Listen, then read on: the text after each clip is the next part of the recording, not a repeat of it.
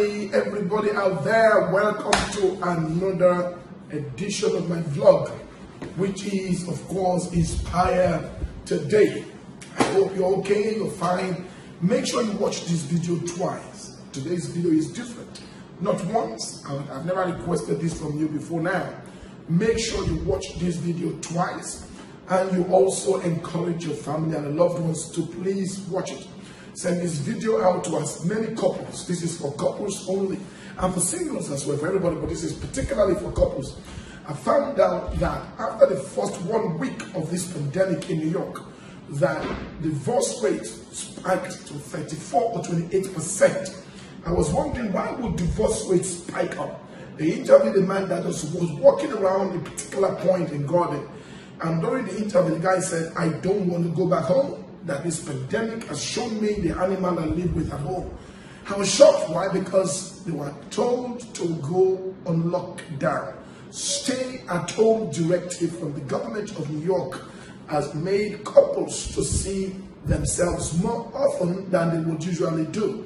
It's a very busy city, busy town. Usually they'll get up very early and go out and get at work and pick up the kids to school, catch a train, do all kind of stuff. So they only will spend maybe an average of 7-8 hours maximum. Some people will say 6 hours, 7 hours a day. When they're coming in for dinner and they go straight to bed and they roll out of bed, they get out again. But now they have to spend 14, 18 hours, 24 hours with their loved ones, and they begin to see the things they wouldn't want to see, the cracks in their relationships and what have you. We're seeing all those things very, very visibly. So the divorce rates spiked. But I was wondering, how could you do a divorce when you're not going to courts, when the courts are not open? But don't forget, these things can be done online today. And so because we were all online and activities was very much online, divorce rate spiked.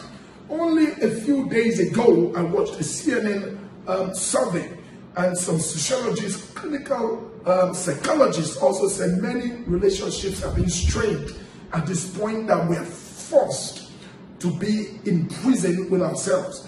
Paul said in Ephesians chapter 4, this is what is happening now everywhere.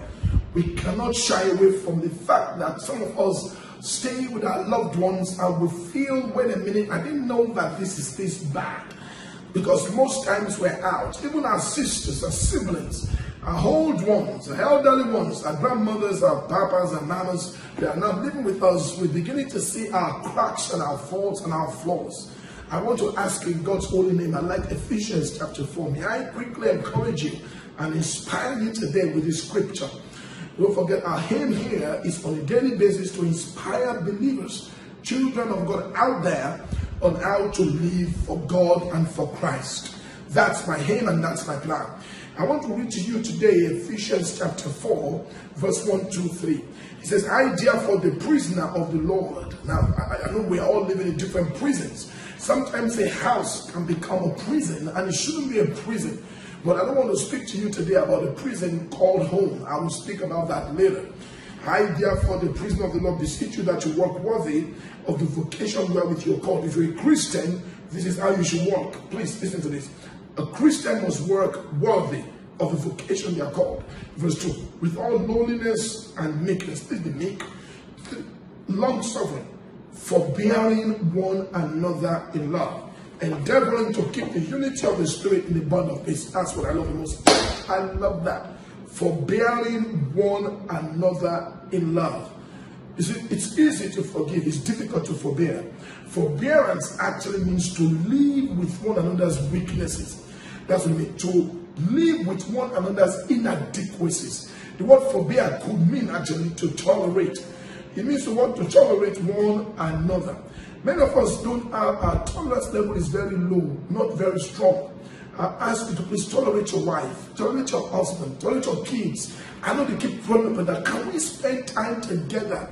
Note it in your heart. Say to yourself, it's tolerance season. I will tolerate more people than I've ever done before.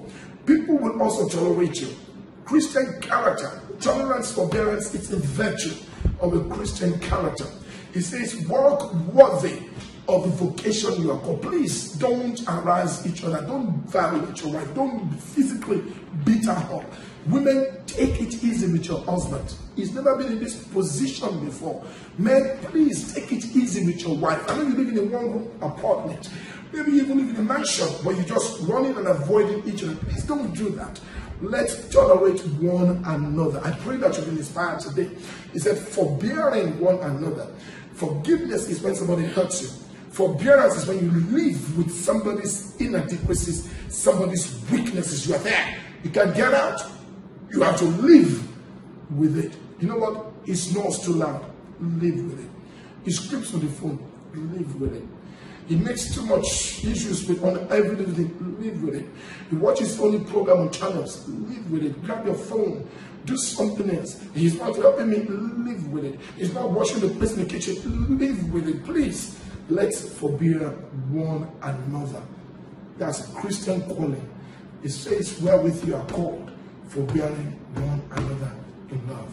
I'll see you again tomorrow on this same Inspire Today. I hope on today you find a place to forbear your spouse, your loved ones, the elderly ones amongst us, our mamas in their late 70s, forbear with them. Your kids that run around and scatter the house, forbear with them. Live with them. Tolerate everybody around you. Thank you very much. I'm Yomi Kasali once again. I love you all. I'll see you here tomorrow. Inspire Today. God bless you. Hi everybody out there. My name is Yomi Kasali.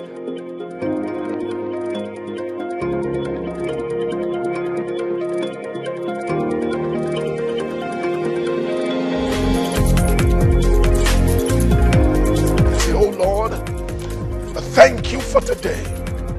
Today I want to break the hold of fear over you. Father, in the name of Jesus, I pray for those watching by video right now.